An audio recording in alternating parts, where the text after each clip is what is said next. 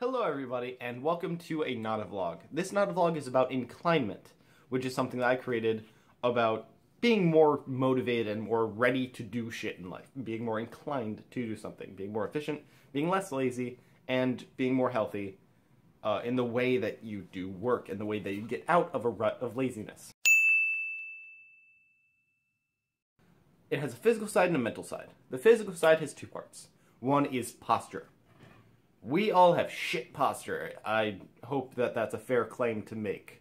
I had really shit posture. I still do have pretty shit posture, but I catch myself every now and then. And when you catch yourself on posture and you spend the next 20 minutes upright and fully stood up and fully sat up and everything, it's kind of like going from an oxygen low environment to an oxygen rich environment. Your brain starts working a bit faster and you start being a bit more aware of things.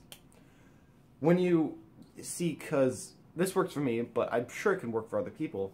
One of the problems with being in a rut is that you don't have anything that shifts you out of the rut. Everything you approach melancholically and sluggishly, and you don't really get knocked out of your rut. You need to knock yourself out of the rut. And there are so many opportunities through the day to give yourself a mental reset. A few random ideas. When you're walking out from a building into the outside, into the cold outside currently, or hot outside currently, you're going to get a rush of air when you open up the door. Whenever you feel that, just take a deep breath in and widen your eyes a bit. Whenever you have some kind of stimulus, just like... And your brain resets itself. Like, it is a fantastic feeling to, just like see more shit and you get a little tiny adrenaline rush. And that can knock you up onto your feet and get you to go do shit instead of sluggishly walking around eating for another 2 hours.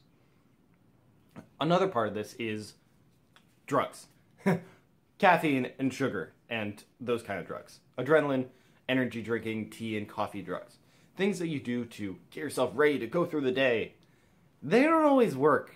They work pretty shittily for most people. And for a lot of people, they work because they have convinced themselves that they work and they're placeboing themselves into it.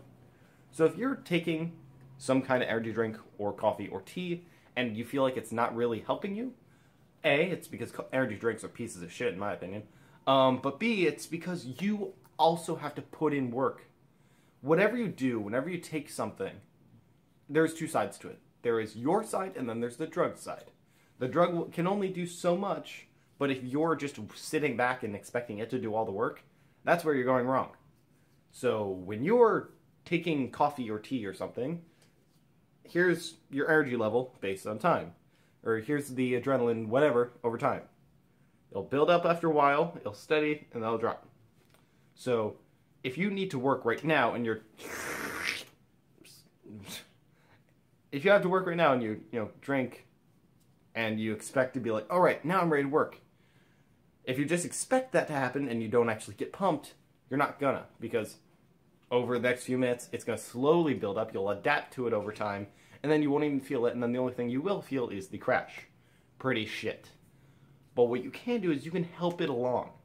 See, if the moment you take that sip, you do the eye trick again, the widen your eyes, take a deeper breath, stand up straight, and like that whole thing, it gives yourself a mental reset, and it allows your brain to unadapt to the energy level. It allows your brain to like set yourself to here.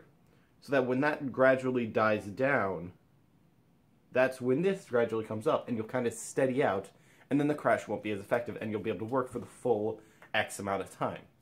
So, life tip, when you're taking something to increase your energy level, help it along by pretending like your energy level has already increased. Pretending shit like that actually works, because that's how your brain works. Placebos and no-ceabos and all this stuff have integral effects on society and neuroscience. So what's the mental part of inclinement? We have the physical side, which is just straighten yourself up more often, have better posture, and you will be more efficient in life. Use this breathing eye trick to give yourself a mental reset, to jostle yourself and realize, oh, I can see everything now, instead of just being like, nyeh. And then also, when you take something to increase your adrenaline level, help it along by believing that it already has affected you. Just Looks like I'm doing coke, but you know what I mean. What's the mental side of it? The mental side of it is being more inclined to do things. The definition of mental inclinement is being more inclined. That sounds like a totally not helpful thing. It's like, use the word in the definition, that doesn't work. But it does when it comes to your brain. Your brain is so full of all this contradictory stuff that if you believe something, even if you yourself don't actually understand what it is, but you understand what it should be doing, well, that's been helping us do stuff for centuries. So when I say that being inclined means that you're more ready to do things in life, and you're more ready to take on stuff, and you're ready to handle everything, you're not slouching about mentally. And when I say that undoing the slouching part and being more mentally upright will make you more ready to do things, and if you believe that, it'll work. Even though it seems to make absolutely no sense. I guess the real point of this video is to talk about placeboing yourself, which is part of the reason why ADHD meds never worked for me.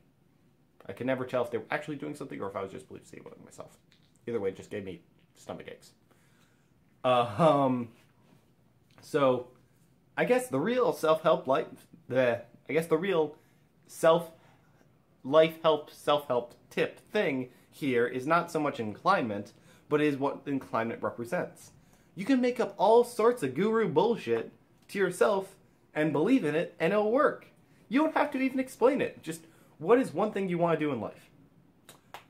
What is one thing that you'd like to improve by yourself? Efficiency, motivation, happiness, any of this stuff. To a certain degree, if you just believe that you are more happy, you will be more happy. Unless you're the kind of person who doesn't really believe in things. You know, whatever you believe in is that. It sounds really stupid, and people with depression, and keep in mind, if you have neuroscience things going on that keep you from being this, just mentally tricking yourself isn't going to work as well. So I'm talking to people who, you know, feel like they're fine in that department. Because I don't want you to completely reject medication and think that, you know, self-holisticizing will work 100% of the time. There are plenty of cases where it does, but, you know, do what feels safer for you. Don't take advice from an 18-year-old. Well, I mean, do take advice from my other videos, just not medical advice, maybe. So, yeah, these self-placeboing, self-tricking things work if you are someone who can wholeheartedly believe in something in the front of your brain and know that it's bullshit in the back. And as long as you keep your mental state into a supportive of whatever that is that you want to be more, you will be more.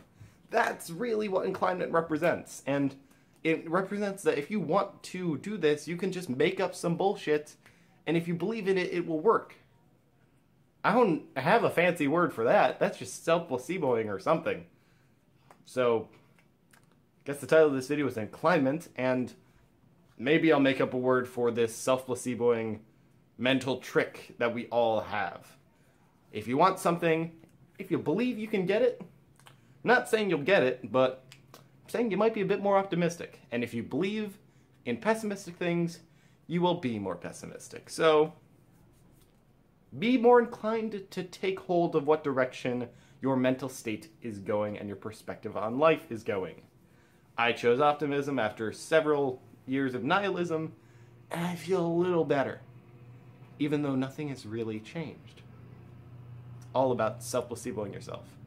So, for all that it's worth, which is as much as you believe in it, be more inclined in life.